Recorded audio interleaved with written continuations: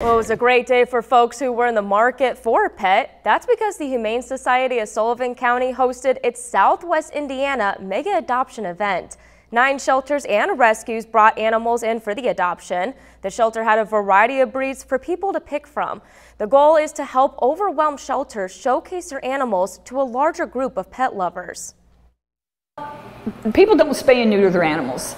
And so every shelter and rescue is just overwhelmed. And when you're overwhelmed with animals, it's hard to make sure that they get all the things that they need, like illnesses fly through the shelter, diseases fly through the shelters, and it's just very wearing on the staff.